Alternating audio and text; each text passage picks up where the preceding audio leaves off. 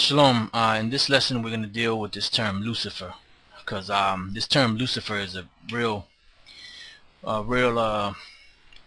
um, topic that causes people to stumble, especially in the churches, because these so-called churches, basically what they do is they follow, as Yahweh Shai say, they follow the commandments of men. They don't really study the scriptures. They just listen to what their pastor says, and they might read a couple of scriptures here and there, and then they'll just take things out of proportion, because they really don't have the understanding of the Bible. So what we're going to do in this lesson is we're going to go into this term Lucifer to see what it really means, and to see if it ties into this to the demonic being Satan, which it doesn't. But we're going to show you that it was all basically it was all Greek mythology and a cunningly devised fable. So what I want to do is I want to go ahead to the book of Isaiah, the 14th chapter, and the 12th verse, because this is where they get this nonsense from about Satan being the fallen angel and all that. And that's why they have to keep making up stories in the scriptures to try to like make it seem like if you don't have any understanding of the scriptures and you read the scriptures that they put together for you, then of course you're gonna go for it because it's a cunningly devised fable. But if you do your research and you do your study and you look up certain words, then you'll find out that that whole Satan being cast out of heaven basically is nothing but a hoax and a lie, because the Most High creates both. He creates good and he creates evil, and in the heavens he has a council, and in the council that he has angels on his right hand side and he has angels on his left hand side, and it's so to this very day. All right. And the reason why that was done was one of the primary reasons why it was done. It was to keep the masses of people in check, with the hell thing, so that they can give their lands and all that stuff over to the Roman Catholic Church. And also it was set up to so that to take the focus of Satan or of a seed that Satan has here on the earth, the so-called white man. So they do all these things to try to avoid putting the spotlight on them. Okay, so what we're going to do is we're going to go here to the book of Isaiah 14 and 12, and we're going to go right into it. How art thou fallen from heaven, O Lucifer, son of the morning? How art thou cut down to the ground, which didst weaken the nations? Now here it says, how art thou fallen from heaven, O Lucifer? Now if you read at face value and you listen to the stories that they tell you, and they, like I said, they'll put a couple of other scriptures together to it, then it seems like well, that's what it says. It's talking about Satan, right? Well, no. See, what you have to do is you have to go back now, and you have to go to this verse here, and you have to break it down.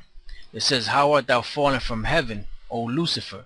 Now, matter of fact, before we go into the word Lucifer, let's jump down to the 16th verse. This is what it says. They that see thee shall narrowly look upon thee, and consider thee, saying, is this the man that made the earth to tremble, that did shake kingdoms? So who's this man that caused these things to happen? The so-called white man. Because he's the only one that has power to drop bombs and make the earth to tremble. And in doing so, these other nations are afraid of the so-called white man. Alright? So if you read the whole chapter, then you'll know that, look, this ain't talking about an actual demon on the fourth dimension. It ain't talking about an angel in the fourth dimension. This is talking about a man. So now when you find out that it's talking about a man, who is this talking about? So let's go back up here to the 12th verse. It says, how art thou fallen from heaven, O Lucifer, son of the morning? Now let's go to the Blue Letter Bible, to the book of Isaiah 14 and 12, and let's find out what the word Lucifer there means in the Hebrew and in the Greek. Alright, it says, how art thou fallen from heaven, O Lucifer, right? Now when you go here, the word Lucifer is what? Hayalal. Hayalal. And then as you scroll down, of course, Esau's going to put his 2 cents in it. But the term Lucifer means what? Light bearer, shining one, morning star. Alright? And then it says here, of the king of Babylon and Satan. See, it ain't talking about Satan, but they have to throw that in there, because that's what the devil does. And it's talking about the king of Babylon, not ancient Babylon. It's talking about America today.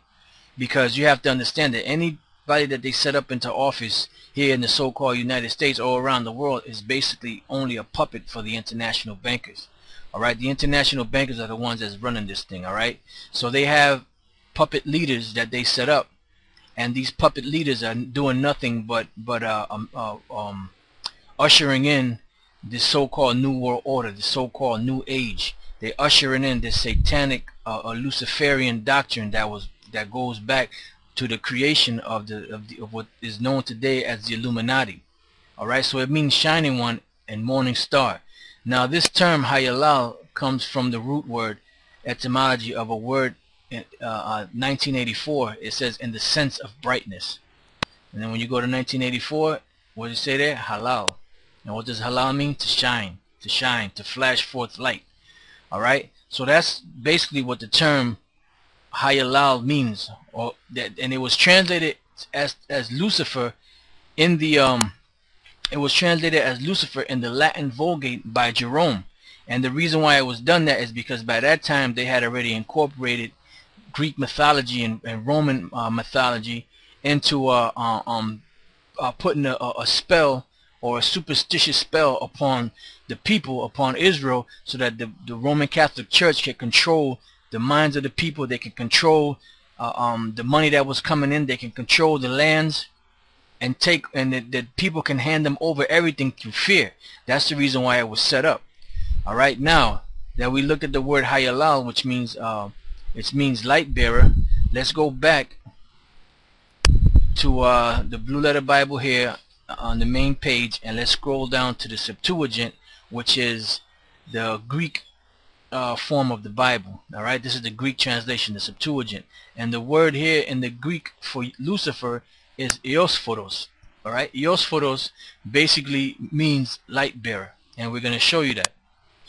Now, when you look up this term Eosphoros in the free dictionary online, as you see here, I typed in Eosphoros, right, and then when I hit the search button, it sent me to Hesperus, the redirected from Eosphoros, right?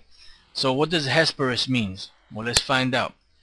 It says in Greek mythology, see, they already know it's a Greek mythology.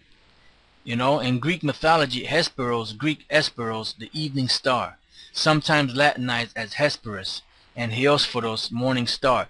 Latinized as Eosphoros, see Lucifer. And we're going to check out this word Lucifer real quick. And the reason why that happened was because those priests that went down to Alexandria, they were already incorporating certain things into the scriptures, such as, you know, the scariness of hell, and Satan being cast out of heaven, and the virgin birth myth, and all those other things. So those men that were sent down there basically were men that were some of them, you know, I don't know if all of them, but I know some of them had already tried to incorporate a certain Greek mythology into these scriptures. Just such as, I'll give you an example, the book of Isaiah, the 7th chapter, and I believe it's the 14th verse, where it says a virgin shall be with child. They purposely put the word Parthenos there, which the word Parthenos is a Greek word which means virgin. When they should have put the word Neanis, which the word Neanis means young woman, because the Hebrew Ailama or Ayalama basically means a young woman. So they put certain words there on purpose. And in the New Testament, like when you look into the book of Acts, the 12th chapter, they put the word there Easter instead of putting the word Passover, just to let you know that there were certain little key words that they were putting in there into the scriptures to try to scare the people into accepting their way of reasoning, or their way of thinking. All right, so that's what was happening. Now as you read down here, right, it says see Lucifer. So now when you click on the word Lucifer, the word Lucifer says Lucifer is a Latin word meaning light bearer, from lux, lucis, light. See, you got lux, you have lucis, light, and fere, to bear, bring. Now before I read any more of this definition, I'll take you to the Latin Vulgate. This is where they got it from. Jerome translated it as Lucifer. See, then when you go to the Spanish Bible, the word here says lucero, lucero, which is light bearer.